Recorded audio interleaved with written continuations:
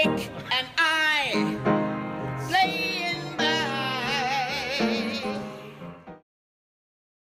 I am Myra Block-Kaiser, and on behalf of the Board of Directors of 108 Contemporary, I'm thrilled that so many of you came today for this very special artist talk by Joyce Scott. But before I turn the program over to Jeff Martin, who is kind enough to introduce her today, I want to say a huge thank you to All Souls Unitarian Church, all the ministers and all the staff who are hosting us today, but more than that, who have been such willing and enthusiastic partners setting this up and helping our program for the exhibition.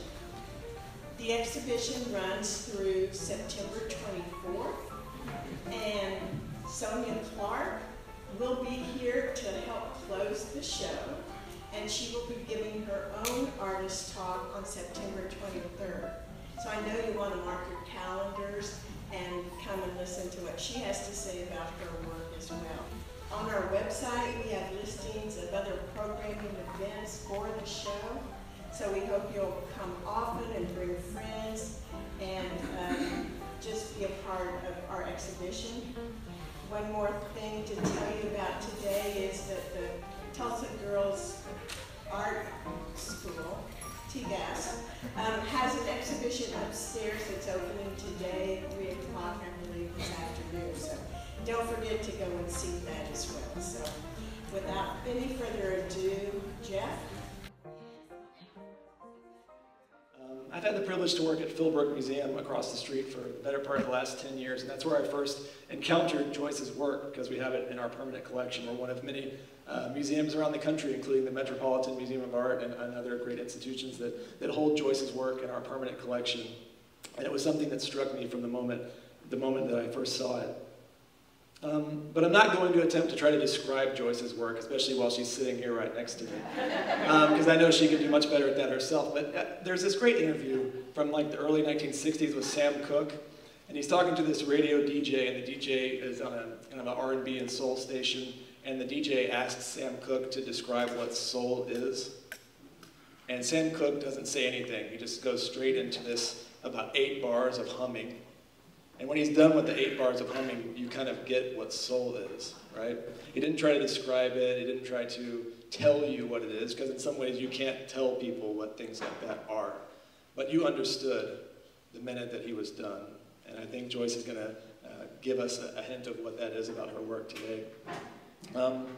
Like I said, you're probably wondering what a nerdy book guy like me is doing up here, introducing a fine artist, a visual artist, and someone who has won what's popular, yes. She was wondering, and someone who's popularly, known as a MacArthur genius, having won the 2016 MacArthur grant. Yes, that's a huge.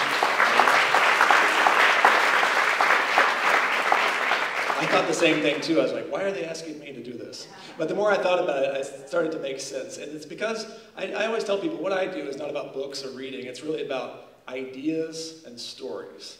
And even in my capacity at the museum, what we do is not necessarily about the paintings on the wall or the sculptures. It's about the ideas within them, the stories they tell, all of those different things. It's about dialogue. And it's about trying to understand a world that often makes that task quite difficult. And Joyce Scott, as far as I can tell, is all about stories and ideas.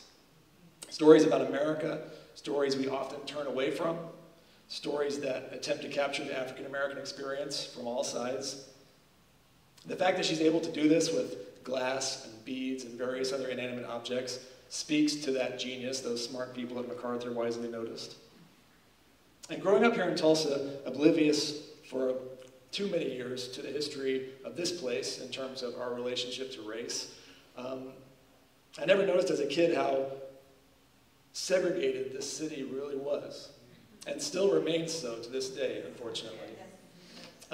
When I was 12 years old, for reasons that I still can't explain, I asked my mom to go take me and see Spike Lee's movie Malcolm X. It was playing at the now long gone South Road Cinema, a two-screen kind of old school movie palace. And I'm pretty sure the other film playing there was Pure Country with George Strait. Okay? Kind of a purple rain for country people. When my mom pulled up and she dropped me off in front, there were two very different crowds. All the white people going in one direction, and all the African American people going in another direction. And I'm sure that I stuck out. There were these two parallel rivers of cowboy hats and X hats going in two different directions. But that film kind of changed me. It added a ring to my tree of culture inside of me. It made me start thinking about things differently. I went the next week to the school library and picked up Malcolm X's autobiography that he wrote with Alex Haley.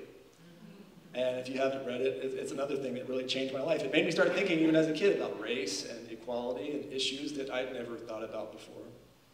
All of this is to say that my journey towards thinking about big things didn't come in the classroom or in the dining room. It came through art, through books, through films, through seeing things.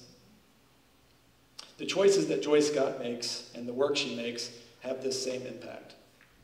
When I first saw Joyce speak a few years ago, I thought that the presentation would be as heavy as the subject matter. But she takes on these topics with an amazing amount of humor and wit and endless charisma, as you've seen already today.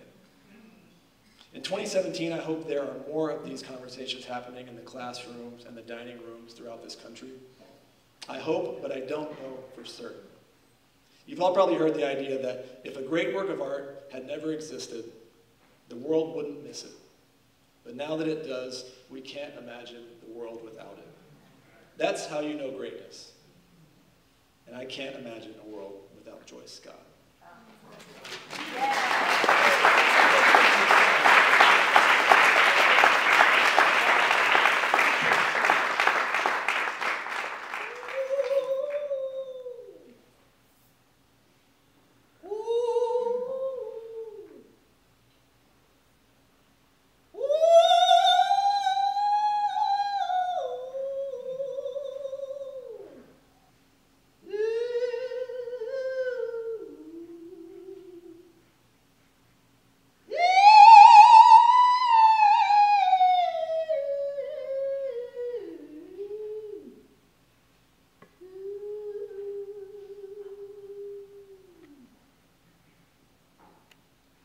I'm not scared of dying and I don't really care.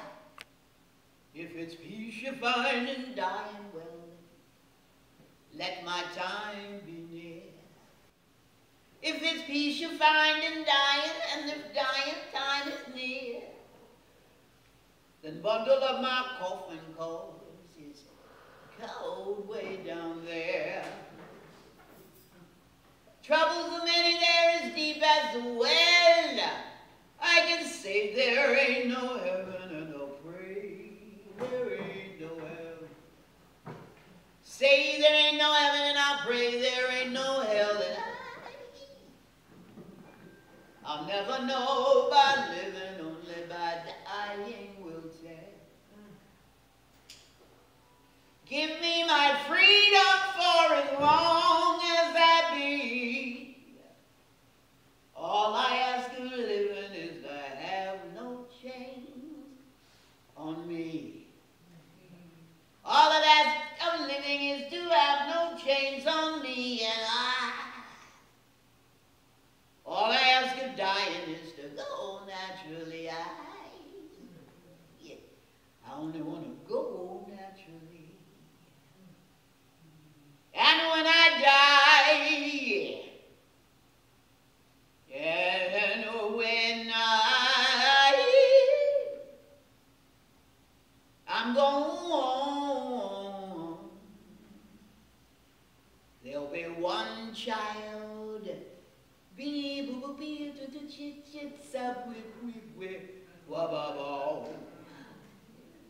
there'll be one child, born, baby, born, baby, born, baby, born. There'll be one child left to carry on.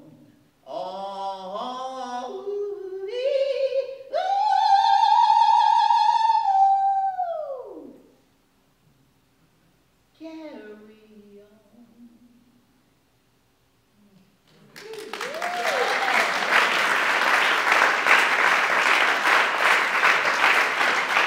Thanks. You may dim the lights a bit more, thank you, love. My name is Joyce Scott, and I'm one of those kids carrying on the Scott Holwell tradition of the visual and performing arts. I will start by showing you pictures of my parents, my mother, Elizabeth Caldwell Talford Scott, and my father, Charlie Scott Jr. Now, at their dinner table in Durham, North Carolina, it was Charlie Scott Sr., Charlie Scott Jr., and his brother's name was Charles. I do not see the logic in that. But I think it explains a lot about me and my family. My parents would be really angry with me if I did not take this opportunity to thank 108 Contemporary and All Souls for having me here today. I just came from lunch. I saw Leo walk in, and boy, did I learn a lot. You know, when you're on the road, you can spend a lot of time in hotel rooms. You can be drinking really bad beer, or if you're like me, watching Game of Thrones over and over again, and working on your computer. Or you can have right-thinking people who introduce you to the brainiacs in their community, and that's what happened to me today, so thank you. My parents were solid working-class people, and the greatness in them coalesced in me. These are my father's parents, Charlie Scott Sr. and Mamie Scott. They lived in Brightleaf, Durham, North Carolina. They were tobacco plantation people. When I asked my father if they made art, my father, who was, and our last name is Scott for a real reason. He was one of those guys who could take a quarter, squeeze it, and it would become $1.50, and he'd never share it. Well, my father said, look at here, is you talking about, I don't know about no art, but he would carve a canoe when they went out to fish and have all kinds of designs on it. Is that what you're talking about? Yes, Dad. And his wife, Mamie, was a quilt maker. Now, I can hear her right now. Humming the blues when she was a quilter. She made fancy and utilitarian quilts. But she also had that improvisational beam inside of her glowing. So she might take a quilt like the one you see on the right-hand side, one that might be like the log cabin or the geese, and break them up. You can hear her skee-dee-bee-dee-bow-bow, scatting this away. And when people look at this work, I understand. They're thinking that's African-American work. Like one ethnic group can have only one way of seeing things, one vision. But I understand they're talking about maybe like strip weaving, the ubiquitous fabric, the kente cloth that comes from Ghana. But those are improvisational forms of artwork. When that guy is weaving, he's coming up with something different and unique with each row, and with my grandmama's same with each stitch. Now my mother's family, the Caldwells, another good Scottish name, from Blackstocks, which is outside of Chester, South Carolina. I've attempted to find it on the map. It does not exist. Were sharecroppers, and they were sharecropping cotton along with vegetables, excuse me. I swallowed a lot of tea so that I would have a silken voice for you, and now it's returning to you. They lived supposedly on the land that was probably the land that their ancestors sharecropped. My grandmom had 14 children, 12 lived. They lived in a small cabin. The bathroom and probably kitchen were on the outside, the outhouse when I say bathroom. And my grandfather, Samuel Caldwell, had as many jobs as he had children. Remember, 14 children. So he used to raise horses. He was a sharecropper. He was a blacksmith and a potter. He used to work on the railroad. In fact, the story is that he'd be coming down the road with 14 pairs of shoes on, wrapped around his shoulders, and pockets filled with candy. And the kids would take off, running toward him, going through his pockets, and you didn't want to be the last person to get the shoes, because you got them whether they fit or not. He was also a quilter. That image is of his quilts. And I show that to you because it directly relates to this kind of Afro symmetry and the idea that the corners don't have to match exactly. And, you know, when he wanted to dye fabric, he couldn't go to the art store. He had to wade in the water. Wade in the water, children, and get some yellow ochre clay and bile it, as we would say in the South, with the fabric. And quilts didn't dye. So if a quilt was like tattered and torn, you just put a new cover on the top, and that's what he did. And I want you to know that there were male quilters. And this is his wife, my grandmom. I'm named after her, Joyce Jane, Mary Jane. She's the woman who had the 14 children, so she wasn't out there picking cotton very much. She was being a housewife or a cabin wife, and she also was a quilt maker. Now, she made fancy quilts, but they made a lot of utilitarian quilts because they were cheaper than blankets. They also made utilitarian quilts because many times they'd go to the mills that took the cotton they harvested and bartered back from the fabric made from the very cotton. Many times they'd also keep the short hairs of the cotton that's very, very difficult to spin, and they would comb it and card it and ply it, and they'd make little booties and sandals out of it, because those shoes that I talked about were your fancy shoes. So you wore those to Sunday church maybe, or a wedding, but not every day. Now when you look at this quilt, it really talks about something I believe. That quilt making for many people, but since I'm African American, I'm going to talk about me, were history keepers. They were diaries for pre-literate people. You know, there's always somebody who went to school in the family, and they always write everything in the family Bible, but how do you tell those kind of family stories? You get people like me, who's full of themselves, who's just coming back from Hong Kong or something, and goes to visit somebody. Hello, everyone, how are you? I'm Jake. And there's, I don't care who you are, everybody has an aunt like her. Whether her name is Juanita, Rocco, Beulah, Gingwa Shu. This is this aunt. Yeah, what you doing? Come on over here, give me a big sluggy kiss. How you doing, baby? Come on and sit right here. Should I? There's something that's censored and so on. I love it because there are geezers in here like me, so you know that was Betty Davis. Censored. And okay, maybe you did. And so, you know, there's this quilt and it's old and it's got stains and you're not sure whether you should sit on it, but this auntie's like this. Are you kidding? That's not a stain, that's Uncle Benny's knee print. You didn't know Uncle Benny? No, I've been on the continent. Well, Uncle Benny was, now see, this quilt is so old. In the Depression, we had victory gardens. He was always trying to grow the sweetest tomatoes, but he couldn't. He got the really sour tomatoes, and we had so much cha-cha pickle. Cha-cha in South Carolina. Chow-chow everywhere. So he had so much cha-cha pickle, and this is one of his shirt, and you did, and his daughter's a slut, you know. And did you? So just from that quilt alone, you get a whole bunch of family history. People wouldn't throw away their clothing because that was some kind of special piece from Graham's or a handkerchief or something like that. And the stain wasn't a stain. It was some kind of memory that somebody left just for you.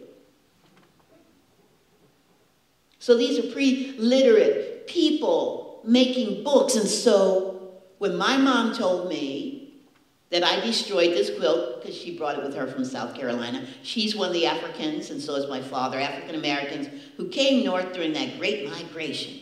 The first time I heard that, I thought they were talking about buffalo. I mean, what are they talking about? But they were talking about the African Americans who left the South to find a better life and to get away from people who were trying to hang them.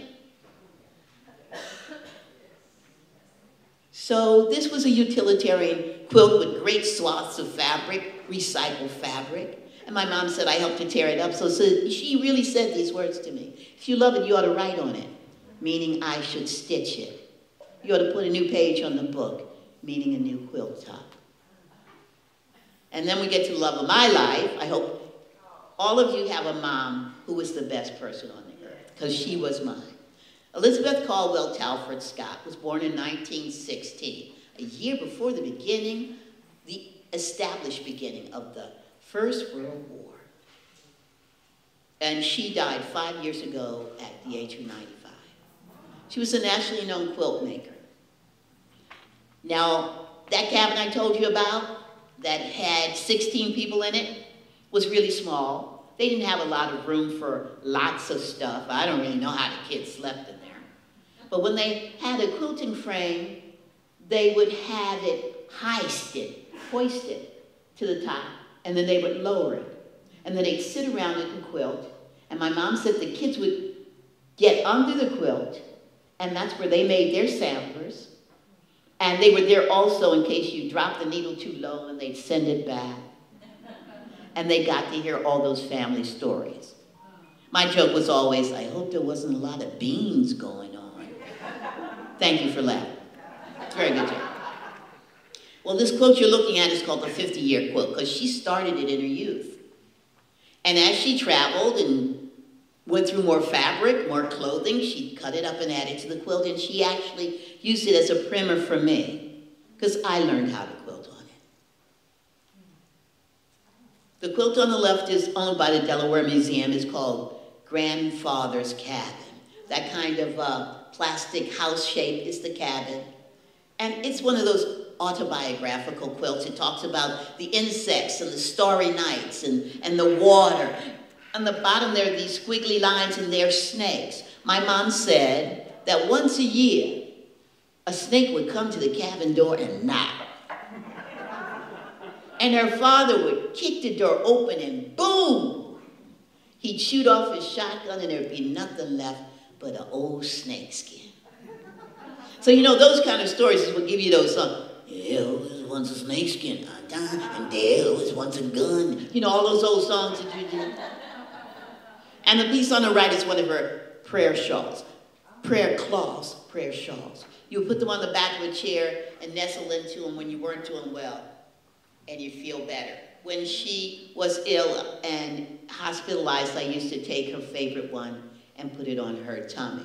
Now, my mom was not someone who believed that you were the boss of her. I have taken that as my mantle as well. So when people say, well, wait a second, how is that a quilt? It's got buttons and rocks and beads and probably some kind of strange elixir on it. And she'd say that these are magic.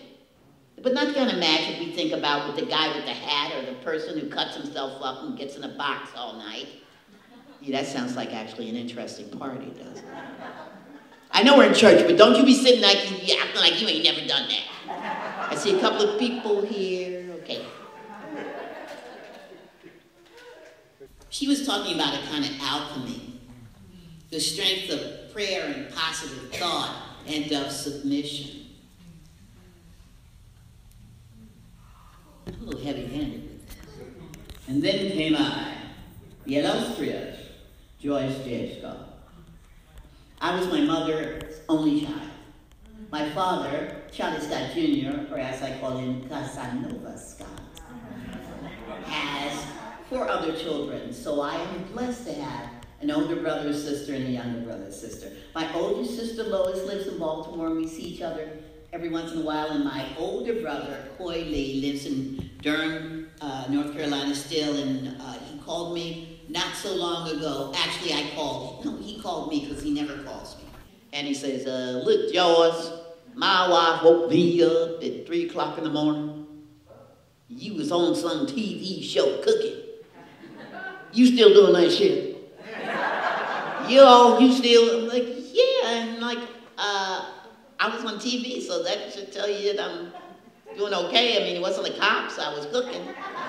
And I looked fabulous. I looked like this kind of nouveau mammy. I know you're going to get upset by me saying this because I had on an apron, and I had on a schmata, and I had the best makeup person. So I was cooking, but okay. I have a younger brother and sister who live in Maryland. But I was raised as his only child. I was a latchkey kid. For a long time, we lived in an apartment on the second floor, 1 block away from my elementary school. And Miss Agnes and her husband on the first floor would make sure that I got up into the apartment, I'd do my homework, I'd call my mom, I'd eat my snack, and then I'd make art. And because I had some very close friends who are still my friends, Mom would let them come, and we'd do that because we had a TV, which was the size of an envelope, I think, as I remember it. You know what later I found out about my mom? She was feeding those kids with her dinner. And she was working in people's homes, so she would eat so that they could. So if they went home and didn't have enough food, they'd be taken care of at my house. She instilled that in me, the love of others and the desire to care for others. Well, I was raised by a village. When I say I walked a block away to the elementary school, and most of the time I got into my classes, I was a fashionable dresser way back then, which meant that there were things dripping off of me, and the principal was always at the front door, and sometimes I was sent home. If she couldn't get it out of my hair and off me, I had to go home and change. In fact, once I got past her, I'd sewn a hula hoop into the hem of my skirt. I got to my class, Mr. Perry, it would have to be a male. And you know, when you sit down with a hula hoop, if you do this, you can see your panties in the back, and if you do that, you see your panties in the back. I went home. My mother was waiting for me. She knew. Can I tell you one more story about my youth? I think it will give you some more insight on me. 2 more stories, but one will go. My father worked at Bethlehem Steel. He never would lose weight. He always would work overtime. He was one of those real hard workers. And Mr. Perry said he would like to see me, somebody in the family. My mom said, I'm not missing class. I do all of the PTA meetings. I'm not missing work. You go. My father went. This for me, because I love my father unconditionally, even though my dad would look at me like, I'm not sure about you. And I'm walking to school with my dad, and we sit down and talk to Mr. Perry, and he is crestfallen because it's 2 men talking about me. And this is what the story was. My mother brought me a training bra. I'm sure I badgered her to death. This is probably the 5th or 6th grade. And I didn't have much to put in it. So if I was walking to school and I needed some help, I'd shove it in my bra. My lunch, a box, probably a pencil sticking out of it. And Mr. Perry was just, he was, lightning struck by this. So he wanted to talk to my mom about it, but there's my dad. So these 2 men are discussing my bra in the 5th grade, 6th grade, probably. My father, who was lighter skinned than I, turned up a kind of aubergine. And they're asking me about it, and I thought it was practical. I thought it was the thing you would do so you wouldn't drop nothing or break nothing. And they're like, my father told my mother he was never going back to that story. And the other story, which was told to me by my godparents, who also were the preachers in our Pentecostal Apostolic Church, and my godfather used to preach with me in his arms when I got obstreperous, like, in the congregation. You know those people, you all have children. He'd preach with me. They said to me, well, we know why you are as you are. I'm like, what does that mean? You used to do street ministry with us. Can you even believe So I was really young. I didn't remember it. They said you used to play the tambourine and sing "Love Lifted Me," and we got a lot more money when you were there. So those stories should inform you about why I am the person I am today. My senior high school teacher, Olin Yoder, helped me get a scholarship at the Maryland Institute of Art, which is one of the top 4 art schools today, but at that time it was a much smaller place, but still out of my range, meaning monetarily. When I went there, I was sure I was going to be a painter. My freshman year, they told me to stop painting for the betterment of myself and the entire human race. They actually said that to me. And later on, they had to do a little fete for me, a small party with over 100 people, because I am a MacArthur Fellow. And I'm like this.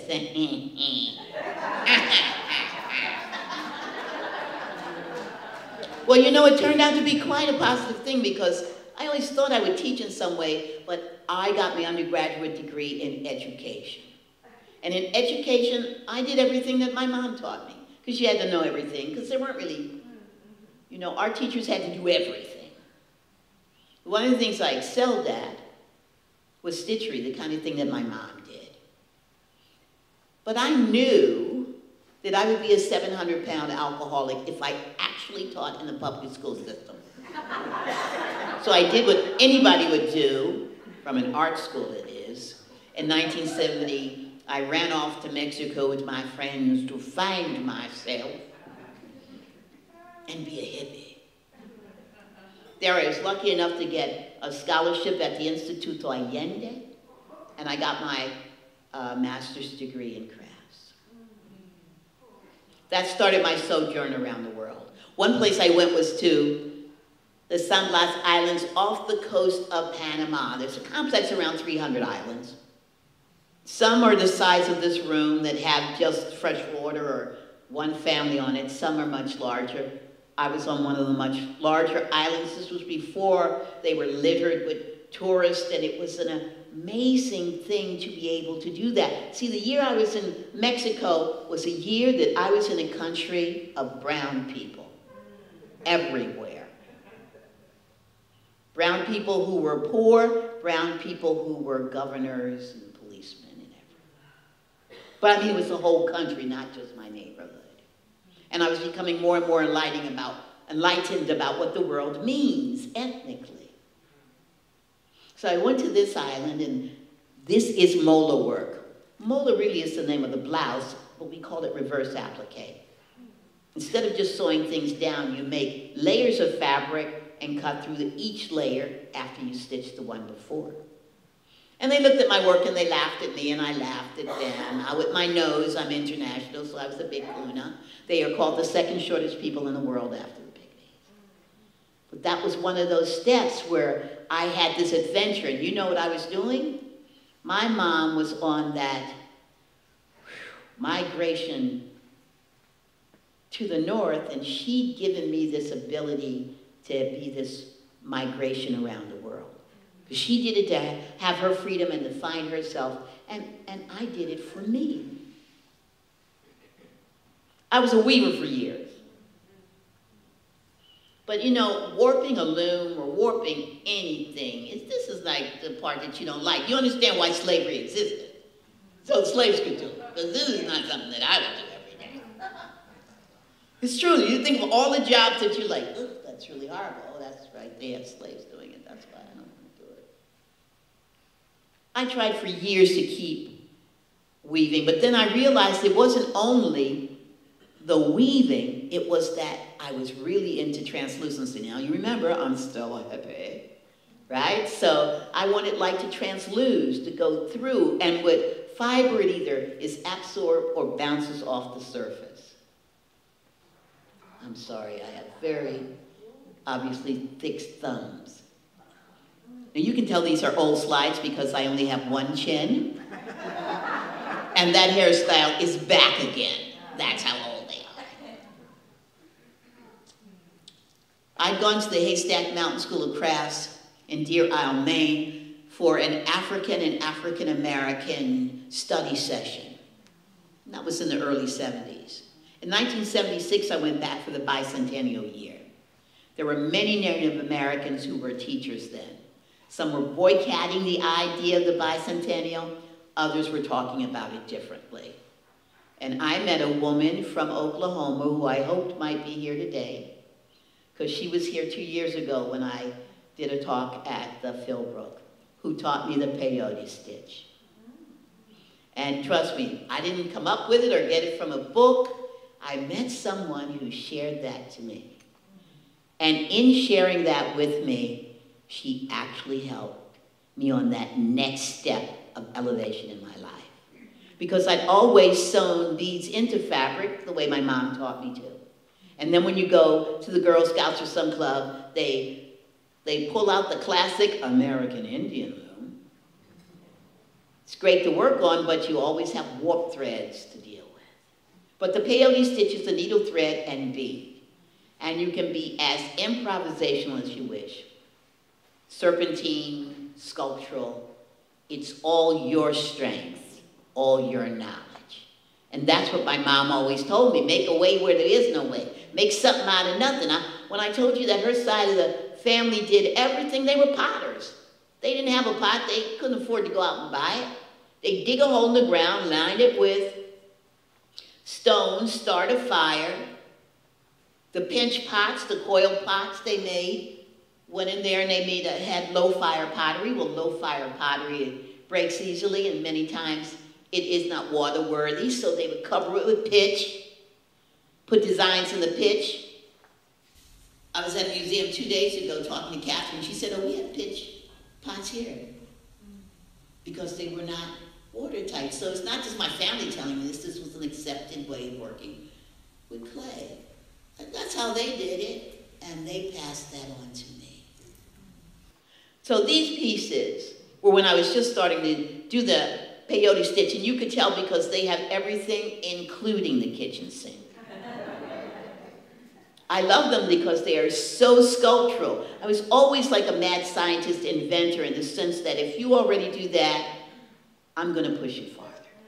I always am not satisfied. I'm like a little icky person who's in the studio thinking, no, I can't just do this. I have to do something else. But every time I made a masterpiece like this, I had to reinvent the wheel because I wasn't mastering the technique of beading. So I took all of these extraneous materials out, and I just learned how to bead. I wanted to be able to do flat beading. I wanted to be able to do narrative beading, dimensional work, realistic work. The piece on the left is called Chalk Lines. That little girl was shot, she's killed, in her smiley face dress. The woman found her teddy bear, and the cops came and drew chalk lines around all the evidence. The other is Spanish saints. I wanted to be able to write in the air, so I'm doing these lines of stitchery, of peyote stitch, but I just don't want them to be a straight bar. I want to make them look as if I were hand drawing. It's better. The piece on the left is a necklace that I sent to Madame Obama. Because I kept seeing her on TV, and she always had these big chunks of plastic around her neck. They were fabulous. They're laughing because they know what I mean. They're fabulous. And you know, alternative materials, especially for 108, you've got jewelry made out of chunks of plastic and probably toenails and all kinds of stuff.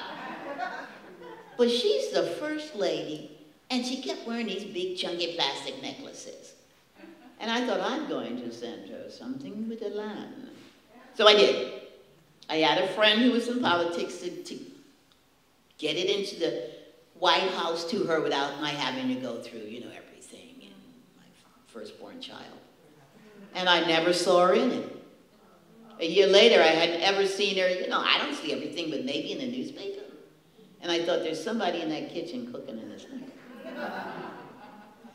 So I started talking to my friend, and just before we really made a push, I got a very nice letter from her. I know it was a stock letter, but it did say, and I hope to hear from you again, which I thought was a veiled attempt to get a pair of matching earrings.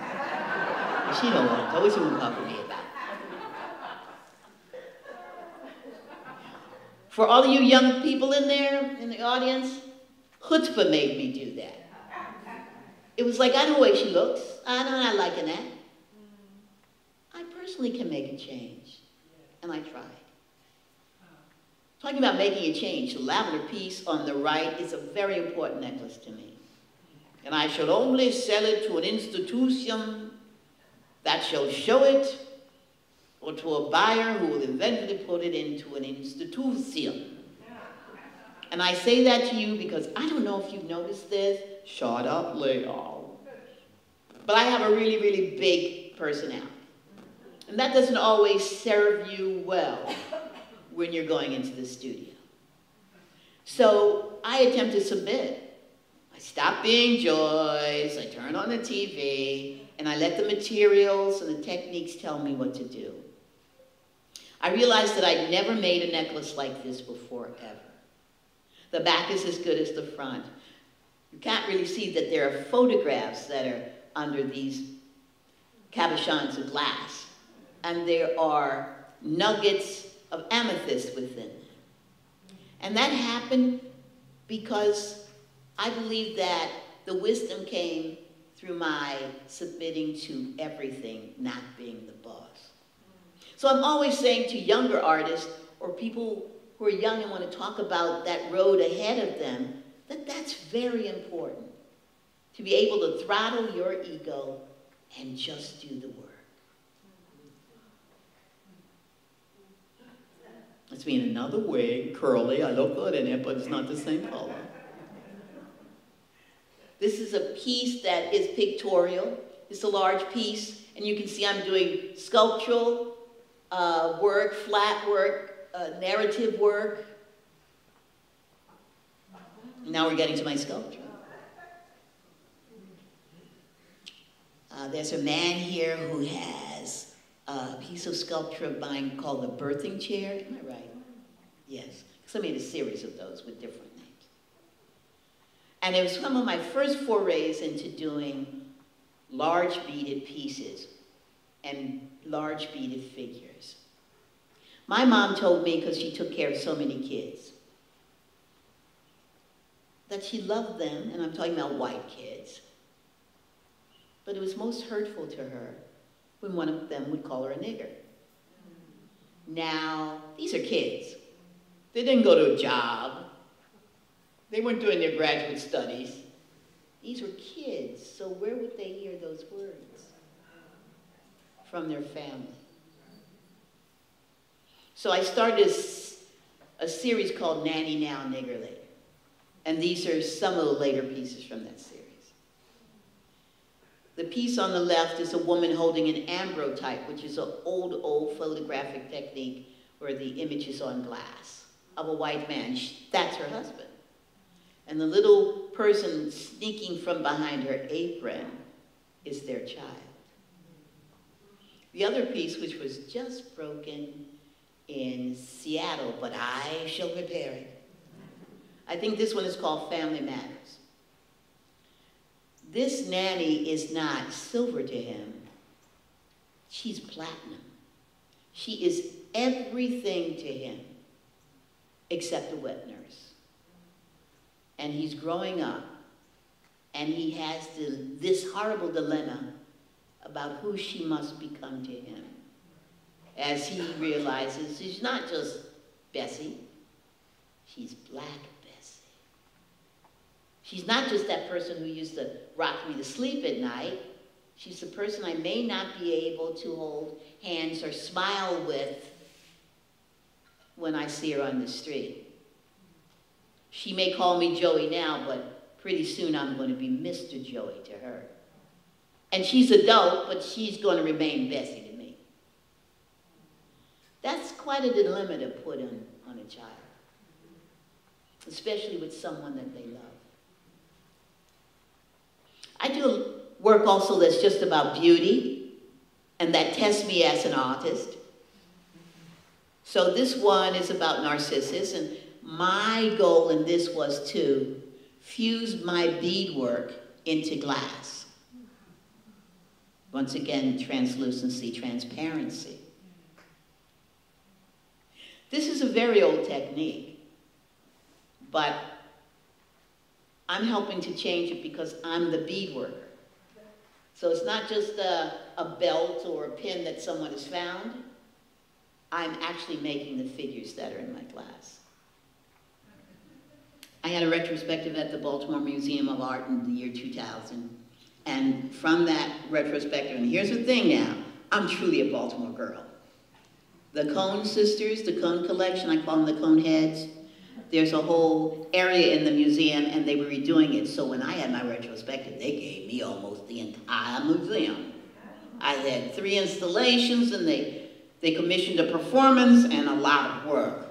Well, when that exhibition came down, it traveled for 2 years. And one of the places it went to was the Tacoma Glass Museum. And there, if you have an exhibition, you also get a residency. And I worked with their in-house glass people. Now, this for me is pretty amazing. Because you remember, I'm a round-the-way girl from Baltimore who was raised across the street from the projects, whose parents were sharecroppers, remember that? And my artwork is not only being celebrated and accepted, but it's also a tool that allows me to grow as an artist because I get to do residencies. Well, I did this there. And you have to see how I'm talking to you. There's an audience while you're working and you get to talk to the audience, and I was really good. I cussed very little, as I'm doing today, which I don't think is fair, but I'm still trying to be a good person. And this is one of the pieces I made there. I started it there. It's around 28 inches tall. I had to put holes in it, and I went home and I added beadwork to it and photography. I'm someone who's in that school of stretching glass from glass only or glass metal to glass and other materials like beads. Next. I was asked to work at RISD, Rhode Island School of Design. I was coming up to do crits with jewelers. And I asked them how much, and they told me, and I said, no. I know you really want me, so do this. Give me a day in the glass studio with students and pay for the shipping, and I'll do it. And they did. And this is some of the artwork that came out of that. So not only did I get to do artwork there, but the students got to see someone who was not a glass artist do something different. Now that's important because, remember, we're all taught by the same people, or the next generation. So to have somebody come in who is loopy as I am, they get to play differently with glass. The piece on the right that has that kind of smudged blue figure, that's my beadwork that's been fused into the glass. And once again, I'll have them place holes and do sculptural stuff that allows me to come back later and add beadwork to it. Next. There's one piece in this show at 108 that's in this series. I try not to only look at other people's tragedies or heinous behavior by other ethnic groups and not talk about myself, my group. Albinos in certain parts of Africa are seen as exotic animals or humans that can be sacrificed for some other good. You might be coming home from work and you'll be waylaid on the road, your arms will be cut off and you'll be cast aside. If you have an infant, somebody might break into your home and take your infant. And these parts are used because they're special and they bring power to someone else. But the people who do this are their community members, sometimes relatives. Sometimes people are set up. Come on, Jim, we'll go over here and have a drink, and when he's going there, he's attacked by people who he knows. So this is a flayed African, his face and his genitals. And they fit in your hand like this. So you can honestly see how precious the existence of somebody else is. I try to never sacrifice my ability as an artist to the context or to the theme. So now, no matter how small or large it is, I still think it should be drop dead, oh my God, artwork. There's another series I did called The Day After Rape, and it's about women. You might have heard this on the radio. Women who are fought at wars. You know, women are not fighting a lot of times. They're taking care of their children, and they're taking care of their property. When they can no longer take care of their property, they go to these immigrant groups, and they are all there with these babies. And they have to go out and get wood and water, and they're attacked on their way home or on the way there. And I wanted you to know that they're not only Africans, they're everywhere. So the piece on the left is called The Devil Made Me Do It. That's the guy who did heinous things to women. On the piece on the right is Day After Rape, Bosnia. Next. These come from that series, but the sub-series is Day After Rape, Darfur. And they're very small. Next. The piece on the right is the very first piece in the series, something you can hold in your hand and realize some orifice, her vagina or her anus, it's bleeding and she's bound. How did she get that way? One of my art godchildren, and I say that because we're so close now, but they're still so young, they would be my godchildren. And we're all artists. Grandfather passed away and he said, come to the house, you know, I'm selling things. And I found a box of meerschaum pipes that looked like the thigh of a brown person with black socks on, and I made them the legs to this piece. She's a water bearer. The top of her body is a jar. Why am I using pipes? Not just because they look like legs, because men generally, women smoke, but men generally place them in their mouths to gain pleasure.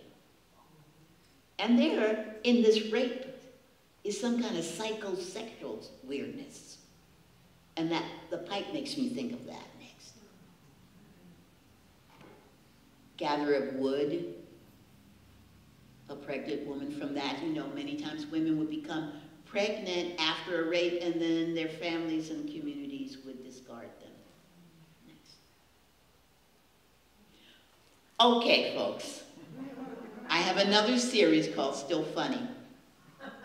I know one day, and it might be closer than we think, it might take us 8 years, get it, to get there. But there will be a day when we'll be able to do what we do in our own kitchens now together. You know what you say in the kitchen when you've had a hard day about somebody else. You know how you talk about other people. I know you're there like, we're in the house of God and I cannot lie. But I am a saint and I never say anything about black people, Hispanic people, white people, and it's not true. Some of that stuff is really funny too. And there'll be one day when we can get together and think about how the past has changed us and the silly stuff we did. So this series, Still Funny, is overtly doing those jokes, and they're meant to be off-putting. The first piece I did in this series was This Mammy. That's a current piece you can buy in Charlotte, South Carolina. I'm sorry, Charleston, South Carolina. And she was holding a rolling pin, but the color of it and the shape didn't look like that to me. So I changed it to a white pin. Now the guy was playing a flute, but he's not now. And let me tell you how deep I think this really is. These pieces are not made in America. They're made in Asia. They're stereotypical pieces about blacks and Europeans made by Asians. So everybody's in on this. Next. Once again, sometimes I just make things because I love to luxuriate in beauty. The piece on the left is actually the size you see it. It's a very, really large, big plastic kind of shade or room divider, but I'm not finished with it.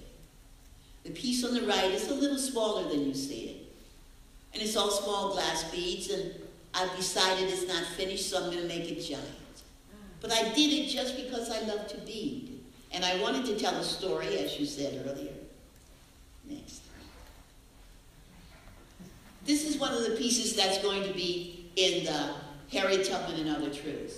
It's 45 inches long. It's not much smaller than what you see now. And it's not finished. And it's a veil that's kind of telling the story of that large brown face. All very small beings. Because one of the things that I know about myself, and I said my ego laid earlier, was about the prowess that I have in creating beadwork. And I'm not scared or ashamed to say that. In fact, I like to flaunt it. Yes. This is from another series called Ancestry Progeny. Your grandparents couldn't choose you, and you couldn't choose them. So get over it. Some of the things that are our greatest strengths come from someone who's not the same ethnic group as you present to be. So she's a small girl, small sculpture around this big. And her arms or legs and things that maybe financially or academically supported her are her white ancestors. Next. The piece on the left I just wanted to do. And the piece on the right was in the Prospect to Biennale in New Orleans, maybe, I think in 2012. And it's an Nkisi. Does anybody here know what an Nkisi is? I can't believe that. Okay. An Nkisi is generally a sculpture. You may see it with nails or mirrors or other parts. I see it as not only a divination, but it's a thing you go to ask for power, for forgiveness. You've seen them many times. A great example in the Western world is a statue in a church. Or you go to it for prayer and you ask it for things. You might leave a prayer card there or some kind of donation. Same thing. Is that the fire department? And am I so hot that I am so... And it's a sister, right? Yeah, girlfriend. I love this piece because I made it in New Orleans, basically, and the materials are blown glass and other tchotchkes that I had in an African sculpture, and those green glass pieces are fingers, penises, and eyes. So think about being in a studio with both mostly men, and you're like, oh, I want you to make a penis, and a what? Next. That takes me directly to being in a studio with men. My gallery said to me, I think in around 2011, where do you want to be in a few years? And I said, because why shouldn't I say, I want to be in the Venice Biennale, the Venice Biennale. And, you know, I'm just talking. And they said, oh. So I had 2 residencies in Murano, which is the glass island off the coast of Venice proper, working with Venetian or Muranese glass blowers. Now, this is a very, very old tradition. In fact, the beads that many natives used hundreds of years ago were provided by the glass makers in Murano. It is a style of work that they believe should be done by men only, this glass blowing. And you know they've never seen a fat, gappy-toothed, curly-haired African-American woman who probably had on, was wearing velvets and things. Most people that they invite are artists of other disciplines who don't know very much about glass, but I've had years of glass knowledge. The first year was a little bumpy. One reason is because my interpreter was sick the first day and I didn't have anyone for 2 weeks, except the guy who owned it, but he wasn't there every day, and people who were sure they were speaking English. And I know I was speaking not Italian, but Italian. We got very good things that happened. There's one thing, and you'll see examples of it in the installation, the hanging, the lynch tree. I tried to fuse glass with my beadwork in the same way I did in the States, and it was really chemically incompatible. So during my lapse between the first and the second year, I found antique Italian beads that were chemically compatible. And this time, instead of hearing, ma che si fa? No, no, no. I heard this.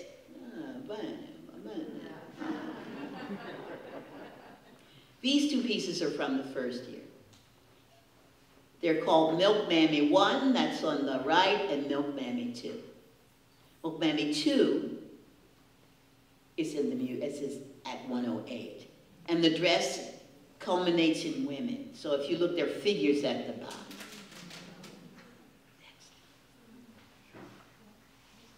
This is something I also made at home. I don't always know why I make pieces. This one is called Shh. I just knew that there were these big African sculptures that I really wanted to integrate in the work. And the thing to show young artists is that that dress started as just making an orange dress with beads, but the drawing in it comes from the different color yarns I use. And that's 3 feet tall. Next.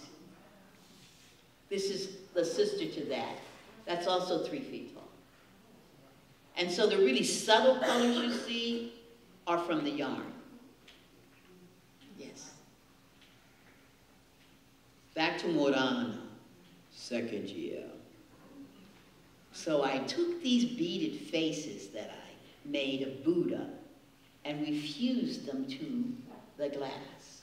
So that white face is my beadwork that they are gathering up into the bubble on the blowpipe. The first thing they said was, "Oh, Buddha, why?" And I said, "What you trying to say? Why not?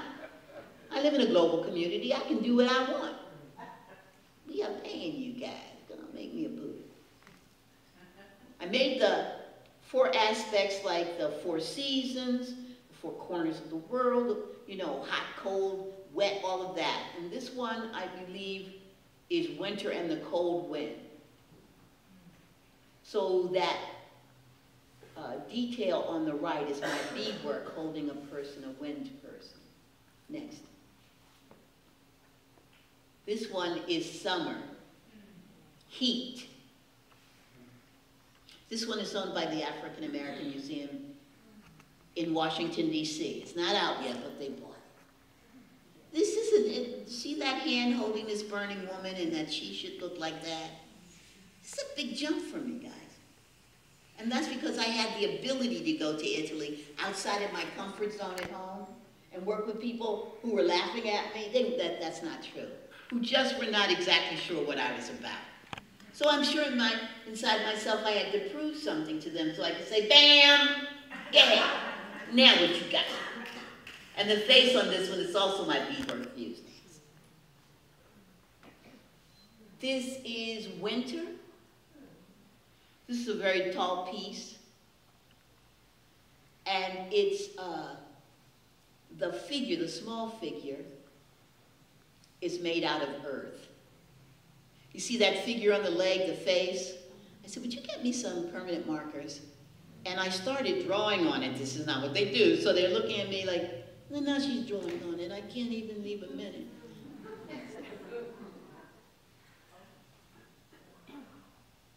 Next. You can see on the right that that's a big Buddha face with different colors of red and orange that made that. And the back, that gold leaf face is disappearing. That's what I wanted to do through use. Let's move a little faster. We'll be here forever. Okay. I know we're in a church, but we're talking about my work. I'm starting a series called Lewd. Go ahead, cry, yell at me. It's lewd because I have lewd thoughts too. And this figure kept creeping on me when I was in Italy, so I said, okay, let's make it. She had no face, and I kept having these visions that her face came from the emissions from this man. Now, I'm sure that that's not even so different from many people if you think about all the pornography and things that we see. This piece was a big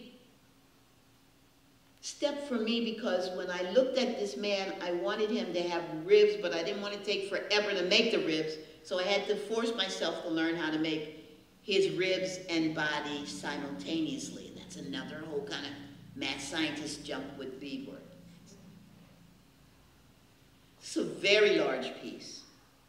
And remember, I'm in the studio with men, and I'm asking them to make pieces about childbirth for me. So they're like, you want us to do what? She's pulling it from her. Just do it. Next. There was, right now, only 2, I think, in this series called War Women. So I cast this glass at Wheaton in New Jersey, which is a glass place. The dice talk about just, you know, how fickle life is. She's carrying a heart on her back, a glass heart like a backpack that's inflamed, and she's a woman. Because there are also women fighters. War women too. The heads that she's standing on are the guys who got her into this. Next. This is one of the strongest pieces and one of the pieces that I feel is just another step for me. While I was there, they said to me, do you know what totems are, totem poles? And I said, I'm from America, yeah. Of course I know what a totem pole is. He said, how about you, I'll let you at the studio, you can make some totem poles. And then he proceeded to show me the ugliest totem poles in the glass books. And I said, okay. So I went to my assistant, this was the second year.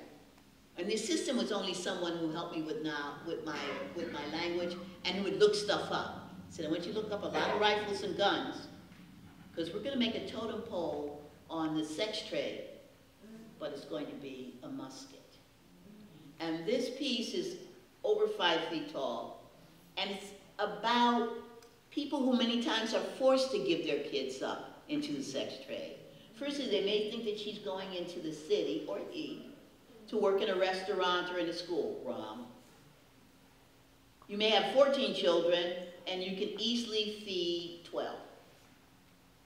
Sometimes 2 have to go. That whole rifle is glass.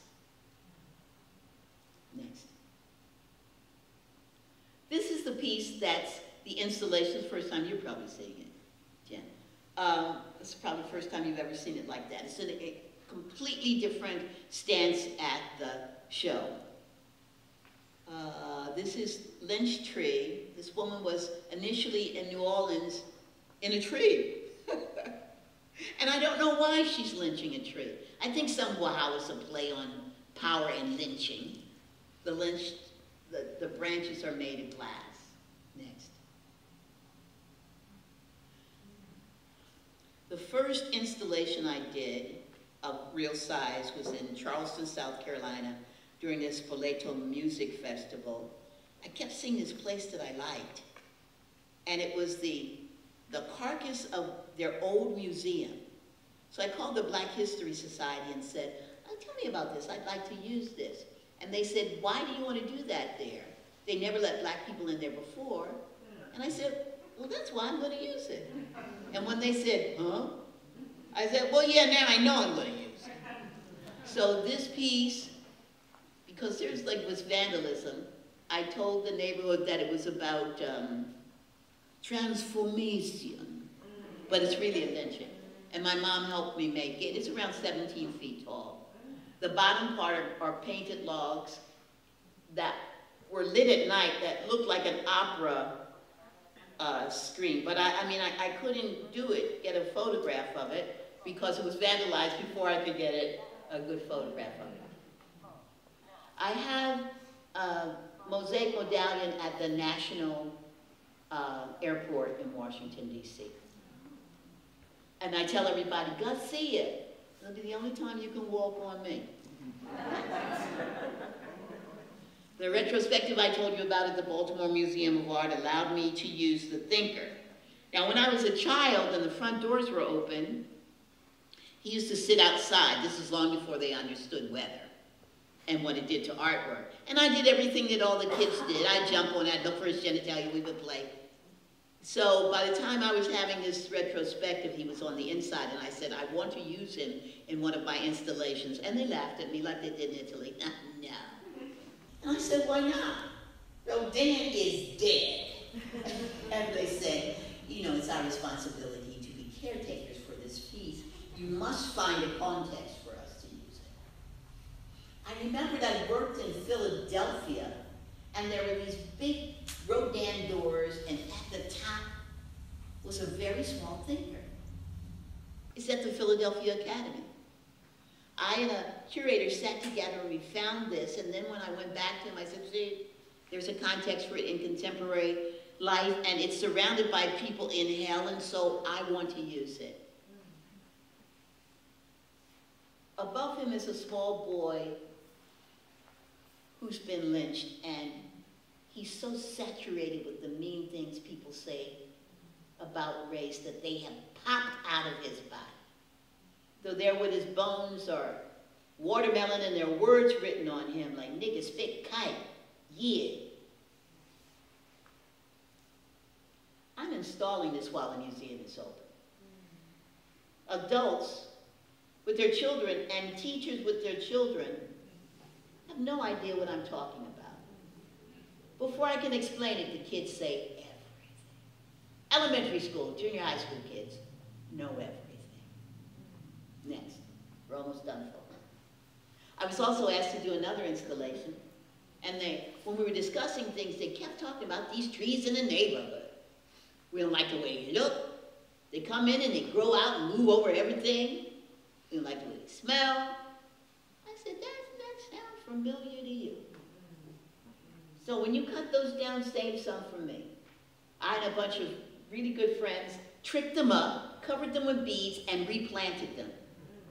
Because you have the right just to be who you are. Next, almost done. I am a printmaker, I can finally say that. Remember when I told you that I was told to stop painting for the betterment of myself, the whole human race? Well, I'm not a good painter. My closest way of painting is as a printmaker, because I'm looking at paintings, and there's some really crappy paintings out there that are selling for a lot of money. And I'm a crappy painter. So I thought, I should get back into the industry. This series is called Sexecution. Someone had opened a sex magazine, it wasn't me, at checkout at like the Safeway, and there was this beautiful black woman on the cover. So of course I read through it. She's part Haitian, part Ethiopian. She's just like amazing. So I'm an old feminist, I'm reading through, I'm hoping she's going to say, and I'm going to use this money, I'm opening up a business. She said, I don't want to get pregnant. So I thought about my ability to know about this woman's life while I'm in the Safeway, and she's naked. So I used her image in this series called Sexecution. The table that she's on is the table that they kill people in prison. And that window that those eyes are coming from is the window that people watch. We are such voyeurs now that our eyes and our nose and our ears and our lips all have eyes connected to them. We're so hungry to see. Before Obama became president, I did a series of prints about him. And I did him kind of combined with Saint Martin of the Porres, Saint Martin de Porres. He is the patron saint of criadas, of maids, of the sick, and of animals. You see him with a broom, animals, and a hospital room. And there's like a Veve or a Mexican kind of charm, and then there's Obama. Well, one of my art godsons called me from San Francisco and said, Joyce, I'm buying you a votive candle. They've taken St. Martin and they covered his face with Obama. He said, I have to give this to you because the Catholic Church is so angry they're taking them all off the market because Obama is not a saint. And then I went online and looked at it and thought, wow, now that's some power, guy. That also talks about the wants and the desires of certain people. Next. But I love Obama, and they kept talking about how big his ears were. You know, he's not a saint, he's a guy. So I made him on the left with the Yoda's ears, and the right Mickey Mouse ears. Next. Buddha. Now, if you haven't figured out yet, I've been a performer for years. When people ask me when did you become an artist? When did you become a performer? I always say in vitro. I came out with the best looking placenta ever. I came out, I said to the doctor, move, you're in my life. You guys old enough to know these kind of any young, you don't know these jokes, any young men, any of that? I went back in twice because I didn't like the first 2 takes. But boom, boom, wake up. Okay. So for years I performed. The image on the left is of me and Kayla Wow. We were called the Thunder Thigh Review. We traveled all around the United States, Scotland, Ireland, and Canada, doing comedy, dramedy about the society, the world society. We were called the Thunder Thigh Review because we were very shapely. Unfortunately now, my thighs have the same pattern from cellulite that you see up there. Oh, you guys laughed at that one. I performed with others too. The piece on the right is of me performing with a group called Honey Child Milk. It's actually a coon show. So, once again, one day it'll be funny. And we would catch people, as a friend of mine says from New York, unawares. It was also a musical, and I was the mom. And as my daughter was leaving, I'd say to her, I hope I'll live to see you again. See you again in Coonsville. And the audience invariably went, am I allowed to laugh? There was another character in this show that has followed me in every show that I've written after. Because after this, I became a one-person monologist performer, because that's where the real risk is. Remember Rodney Dangerfield? I don't get no respect. Rodney Dangerfield is the stand-up slave comic. And his yoke was his tie. And he's like, I don't get no respect. I don't get no respect. I'm going down to the fields to tell a couple of jokes, because I's got me a captive audience. Right? And he was that kind of comic. And a lot of the work got stranger and stranger. He became James Brown. He said some things that weren't good to the master. And he hit me once. Ow! He hit me twice. Ow, ow! He hit me 3 times. Ow, ow! Take me to the bridge, y'all. And I'd be dancing. And he hung me from it. Mixing that kind of comedy together. Next.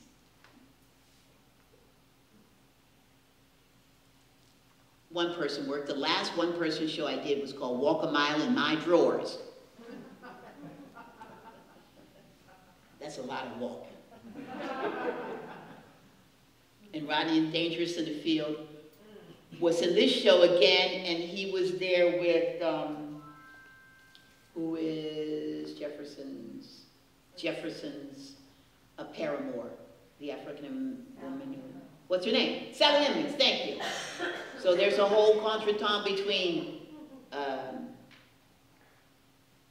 Rodney and between Sally Hemings when she just came back from France. And she's talking to him like this. Oh, it's just crazy.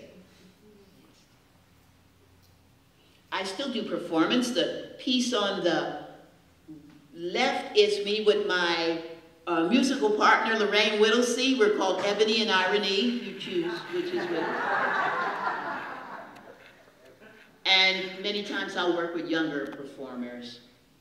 I'm working with a spoken word person and we're doing improvisational work.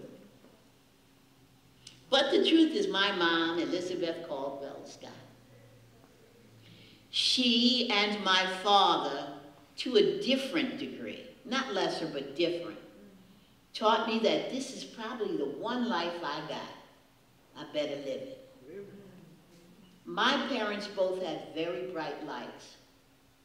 But because of their ethnicity and their lack of education, and they were growing up in the South, they were told to hide it under a bushel. Remember, if you country folks, you had to hide that stuff under a bushel. But my mom said I should never. My parents ate crap so that I could have sugar. So I'm not hiding this under a basket. I'm going to shine. And if you cannot cop a hit off this flame, if you can't see that in me and see in yourself your great joy and ability, then step off, because I am going to glow. Nobody's fault but my own. It's nobody's fault but my own. If I die and my soul gets lost, it's nobody's fault but my own. I know a preacher, he could preach. Eli is a preacher. Lord, he could preach, but when he died, oh, his soul got lost. It's nobody's fault but his own. It's nobody's fault but my own. It's nobody's fault but my own. If I die and my soul gets lost, oh, if I die and my soul gets lost, if you die and your soul gets lost, nobody's fault but my own.